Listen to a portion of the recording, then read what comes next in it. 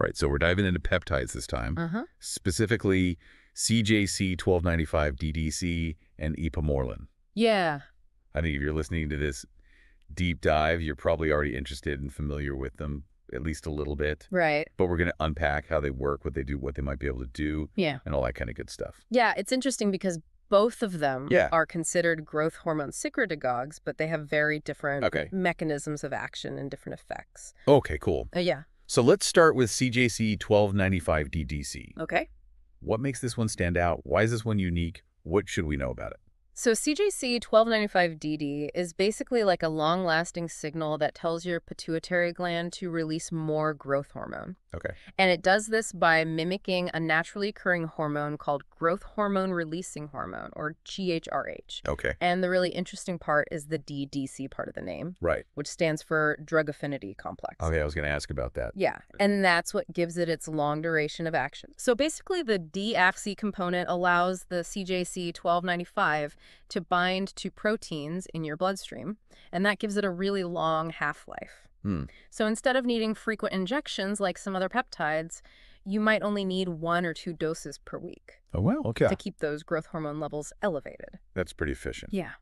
So when we're talking about this sustained release of growth hormone, then are we really talking about the benefits that people think about when they think about growth hormone? You know, like what's it really doing? Yeah, so while increased muscle mass is definitely a well-known effect of growth hormone, there's a lot more to it. Okay. Because growth hormone is involved in cell regeneration and metabolism and even how well we sleep.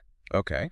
So CJC-1295 DF, by boosting those GH levels, can tap into those pathways and lead to a whole range of benefits. So faster recovery, after workouts, improved sleep quality, and maybe even some anti-aging effects. Anti-aging. Okay, now I'm really interested. Yeah, so growth hormone plays a role in collagen production, which is essential for skin elasticity. Right. And, you know, that youthful glow. Okay. So by keeping growth hormone levels elevated, CJC-1295 DT might help promote collagen synthesis, which could mean healthier, more resilient skin. Wow. Of course, more research is needed in this area. Sure. But the early findings are promising. That's pretty amazing. I mean, so we're not just talking about building muscle. We're talking about maintaining that vitality. Yeah. As we age. Exactly. That's really cool. Yeah. But let's talk about the other side of that. Sure. What about the side effects? Right. So that's important to consider. Yeah. With CJC-1295 DDC, the side effects are typically mild and temporary. Okay. The most common one is water retention, which is often associated with increased growth hormone levels. Some people might experience mild joint pain. Okay. And in rare cases, there could be nausea or lightheadedness. Gotcha. But these are generally transient. Okay, so it sounds like the downsides are pretty manageable. What about dosage? So if somebody's considering this, what is the typical... Yeah, so the standard protocol usually involves 1 to 2 milligrams once or twice a week. Okay. However, it's important to remember that everyone's different. Of course. And what works for one person might not be ideal for another. Right. So consulting with a healthcare professional is absolutely essential. Makes sense. To determine the best dosage. Personalized guidance. Exactly. Now let's talk about Ipamorelin. Okay. How is this different? Yeah, so this is where it gets really interesting. Okay. So while CJC-1295 DAC provides that long-lasting growth hormone elevation, Ipamorelin is more about targeted boosts. It works by mimicking the body's natural growth hormone releasing signals. But in a very selective way. Okay, so it's a little bit more precise. Exactly. Okay. Ipamorelin triggers the release of growth hormone without also increasing levels of other hormones like cortisol or prolactin. And that's a big deal. Because those hormones, when elevated, can lead to unwanted side effects like sleep disturbances or mood swings. So it's like a sniper. It's going right for what it wants and not hitting anything else. Yeah. Okay, cool. No collateral damage. Now, what about the duration of action? So if it doesn't have that DDI component, does it wear off really quickly? Yeah, that's a key difference. Okay. Ipamorelin has a much shorter half-life compared to CJC. Okay. So it gets cleared from the body more quickly. Okay. And that's why it often requires more frequent dosing. Okay. Maybe even a couple of times a day to maintain its effects. So it's like the sprinter, whereas the other one is the marathon runner. I like that analogy. Yeah. And just like a sprinter needs to refuel more often. Right. Ipamorelin needs more frequent doses to keep those growth hormone pulses going. So then in terms of benefits, do we see a similar profile to CJC? In many ways, yes. Okay. Ipamorelin has also been studied for its potential to boost lean muscle growth, Okay. enhance fat loss, and improve sleep quality. Yeah. It's also being explored for its anti-aging properties, although like CJC-1295 DT, more research is needed in that area. So similar potential benefits. Yeah. But the thing that sticks out to me is that it's a lot safer. Yes. At least in terms of side effects. We were talking about how it doesn't really touch those other hormones. Right. Cortisol and prolactin. Is that really how it is? Yeah, because of its selectivity, Okay. it tends to have a very favorable side effect profile. Wow. So the most common ones reported are mild headaches, Okay. sometimes a bit of irritation at the injection site, and occasionally some slight water retention. Okay. But again, these are generally mild and transient. So minimal downsides. Yeah. It sounds pretty good. Then why would we even bother with CJC-1295 DAC? That's a great question and something we'll explore in more detail in part 2. Why? But the truth is Ipamorelin excels at providing those targeted growth hormone boosts. Okay. But CJC-1295 DEC offers a different kind of advantage. It's like setting the stage for Ipamorelin to work its magic. Oh, so they actually work together. Yeah. Okay, that's interesting. I want to learn more about that. Absolutely. Okay, cool. Stay tuned for part 2. Right. Where we'll unpack that synergy. Okay. Delve deeper into the safety considerations and even explore the legal landscape surrounding peptides. Oh, very cool. All right. I'm excited for that. Yeah, it's going to get even more interesting. Awesome. All right, so we're back. Yes. And we're going to dig a little deeper into CJC-1295 DDC and Ipamorelin. Okay. Last time we talked about how they work and their potential benefits and their safety profiles and all that stuff. Yeah.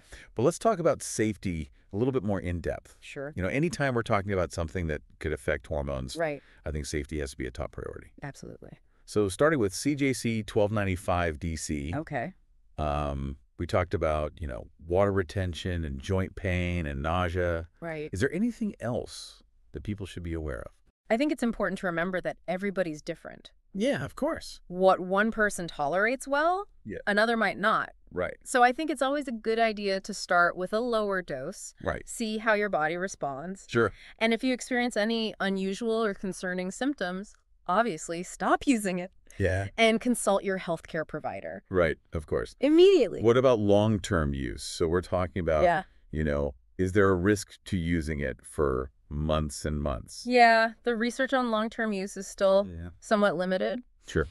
Short-term studies suggest that it's generally well tolerated, but we just need more data to fully understand the potential effects of prolonged use. Sure. I think it's probably wise to cycle on and off peptides. Right. It's just giving your body a break. To be on the safe side. Just be on the safe side. Now, with Ipamorelin, we talked about how it has a remarkably low incidence of side effects. Yes. Especially when you compare it to other GHRPs. Correct. Is it considered safer than CJC-1295 DAC? Well, again, it goes back to what we were talking about with the selectivity. Right. So it targets growth hormone release without affecting cortisol or prolactin. Right. So that gives it a real advantage in terms of minimizing those unwanted side effects. So less headaches, less joint pain, less risk of those hormonal imbalances. Potentially, yes. That sounds pretty good. But again, individual responses can vary. Of course. Just because one peptide is generally well tolerated doesn't mean everyone will have the same experience. Of course. So again, personalized guidance from a qualified healthcare professional is crucial. That brings up a good point, actually, because, you know, finding a doctor who is knowledgeable about peptides, I imagine it's not. Yeah. It's a relatively new field. It's kind of specialized. How would somebody go about finding a doctor? Right. You're right. It can be a little tricky. Yeah. Peptide therapy is a rapidly evolving field. One resource that you might find helpful is the American Academy of Anti-Aging Medicine, or A4M. Right. They have a directory of physicians who specialize in age management medicine. Okay. And a lot of those practitioners are well-versed in peptide therapy. So if you're interested, check out that directory. Yeah. It could be a good starting point. Absolutely. Now, what about the legal landscape surrounding peptides? Yeah. Because it seems like there's a lot of gray area. You're not wrong. Yeah. The legal status of peptides can be complex. Right. And it varies depending on the specific peptide and how it's marketed and used. So in the U.S., for example, peptides are often classified as research chemicals, meaning they're not FDA approved for specific medical treatments. However, they can be legally prescribed by licensed healthcare professionals for off-label use. Off-label use. What does that mean? So off-label use means a medication is being prescribed for a purpose that's not officially approved by the FDA. Gotcha. It's a common practice in medicine, especially when dealing with newer therapies or substances like peptides. So even though CJC-1295 DAC and Ipamorelin, they might not have FDA approval for muscle growth or anti-aging or whatever. Correct. A doctor can still prescribe them if they think it's in the best interest of the patient. Exactly. Okay. But it's important to emphasize that off-label use should always be done under the guidance, of course, of a qualified healthcare professional who can assess the potential risks and benefits makes sense. for each individual. So let's talk about how these are actually administered. So we call them peptides, but what does that mean? Right. So both CJC-1295 DAC and Ipamorelin are usually administered through subcutaneous injections, meaning they're injected just under the skin. Common injection sites are the abdomen, thighs, or upper arms. So like how insulin is injected. That's right. Okay. The needles used are very small and fine. Okay. So most people find the injections relatively painless. Can people give themselves these injections, or do they need to see a medical professional? With a little guidance and practice, most people can comfortably handle the injections themselves. Okay. Your healthcare provider can teach you the proper technique. There are also lots of resources online, like videos and tutorials, to help you learn. That's good to know. Yeah. What about cost? I'm guessing these aren't cheap. You're right. The cost can vary quite a bit, Yeah. depending on the specific peptide, the dosage, and where you're getting them from. Right. It's important to prioritize quality and safety when sourcing peptides, though. Yeah, for sure. So make sure you're getting them from a reputable supplier Right. who adheres to strict manufacturing and quality control standards. Do your research. Absolutely. Compare prices. Ask questions. Exactly. It's Yeah. your health we're talking about. Right. So investing in high-quality peptides Yeah. from a trusted source is absolutely worth it.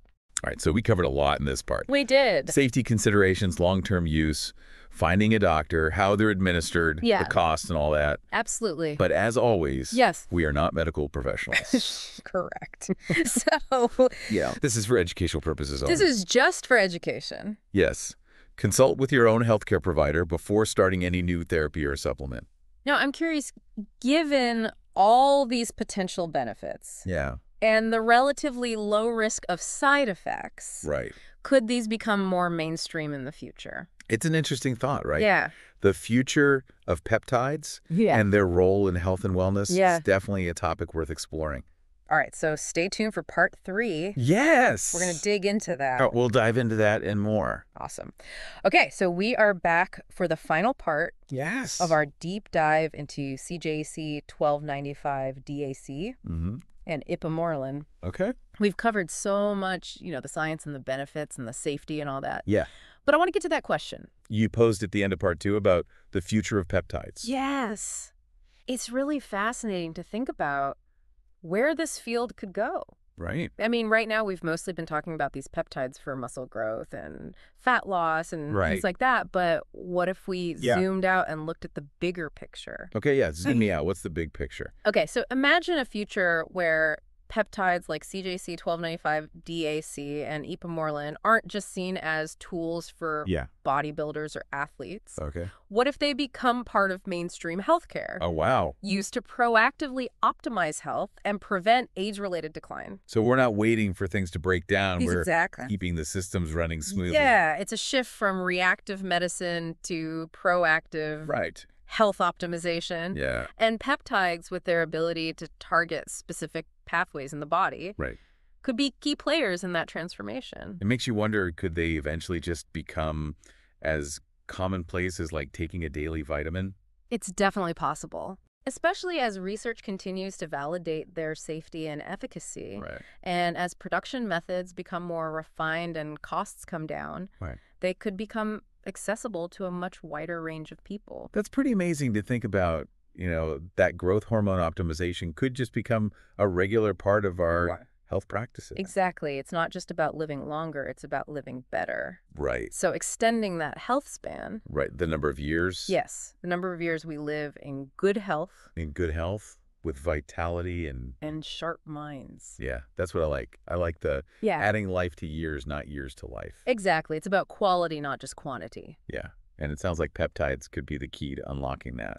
I think so. This is making me think about aging in a totally different way. Yeah. Are there any other really exciting developments that you see coming down the pike? Oh, the research pipeline is overflowing. Really? Scientists are exploring peptides that could target all sorts of things. Neurodegenerative diseases, metabolic disorders, even cancer. So you're talking about cognitive function, Alzheimer's, obesity. Fertility, potentially even cancer. Fighting cancer. Wow. And what's particularly fascinating to me is the potential for personalized peptide therapy. Oh, wow. So as we learn more about how our genes influence our response to different treatments, we could tailor peptide therapies to each person's unique needs. So it's like precision medicine on a whole level. It really is. And as our understanding of the human body and its intricate processes continues to grow, I have no doubt that peptides will play an increasingly vital role in shaping the future of healthcare.